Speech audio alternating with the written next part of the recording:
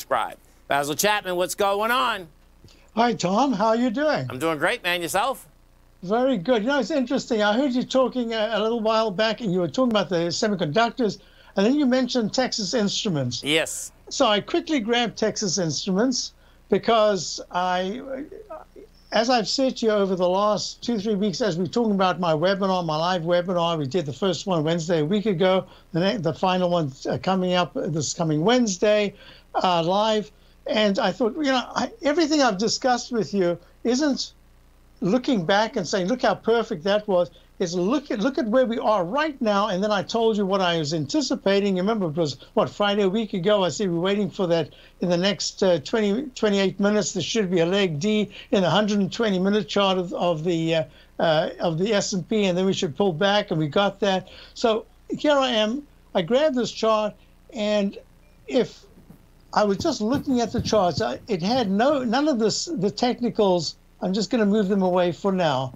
They didn't even have this D. I had done this, and I had this as a peak C, and I hadn't looked at it for about a week.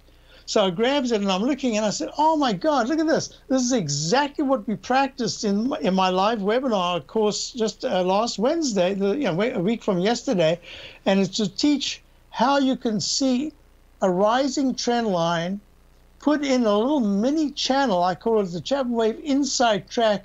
If it's on the way up, it's a repellent zone. If it's on the way down, it's a propellant zone. And look what happened.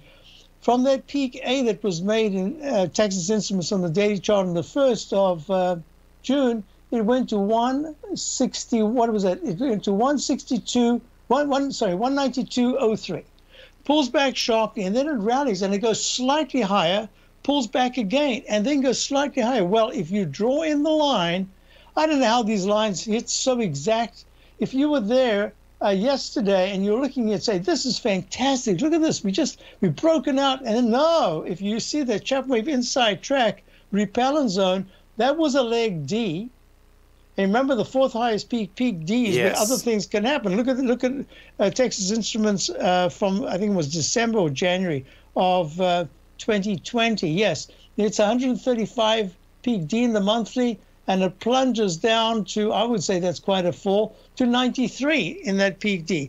So look at this. Yeah, you get a peak D. I get a down arrow because all the technicals are negative. And at the moment, it's underneath the Chapman Wave Inside Track propellant zone. That should be the buy area if it goes underneath. So this is exactly this. I wanted to do this live. I also, this morning during my show, I was showing the 1 minute chart, because we have a number of people that are trying to practice the technique. And of course, if you can do it, it's a fractal, so it doesn't matter if you're on a 1 minute chart or you can see in a monthly chart. They do exactly the same things. So I discussed what we had mentioned last time was the dreaded H with an Eiffel Tower, where sometimes at 9:30 in the morning you get a sudden spike in the market and then it gives it back. Well, that was that straight up movement straight down. I call that an uppercase A. It looks like an Eiffel Tower, goes straight up and straight down. Then it turns around. And while I was doing my show, I said some other technique is where we get parallel highs, and I call them peaks C1, C2, C3. And it looks like it just needed a fraction to go to that D, but it missed it. But this takes the place of the D. And I said, be careful, because we're pulling back and we pull back. And then we ran up, and I said, oh, remember, we can always go to D. D is what you look for. And look at this. There's that peak D. This was live. We did it during my show. This is 10:42 this morning, 4358.50 in the E-mini 1 minute chart. And look how long it took to come down. It came down all the way from the, 4358 area to 4346. So I want to just, while we're talking about it, we've got the webinar coming up. 2-hour session live coming this Wednesday, going through all the different techniques, showing what people have been asking me, what can I show this, can I show that? So I've built up a little repertoire of what we're going to be looking at to practice live during the show. And what will happen is that they get on their page, they get the whole webinar. So people have been going through the webinar slowly, and they can repeat as much as they want. It's there to go through as many times as you want. So I just thought I'd do this live because that's what we're all about. Oh, I thought I'd show you this as well. So we've got, about 25 or so minutes to go to the end of the day. And here we are in the 10-minute chart. And I teach them how to do the left side, right side price time match. And that peak D in the 10-minute chart back at 7 o'clock, what was that? That was last night, hit the 200-period moving average, started a big rally. The technicals crossed positive. And then I also teach them how to use a phantom peak. And this little A that you see in red, I call that a phantom peak because one of the technical indicators gave a little hiccup there, but it wasn't shown in the price. So I use that so I can get to this top. If I was waiting for a D, I'd be at C now, and I'd be waiting. Here it's dropped already from the 1360 area down to 1355. But I was ready for that because I had the phantom peak. I showed the technique. I showed what you use. And look at this. And now you've got your D.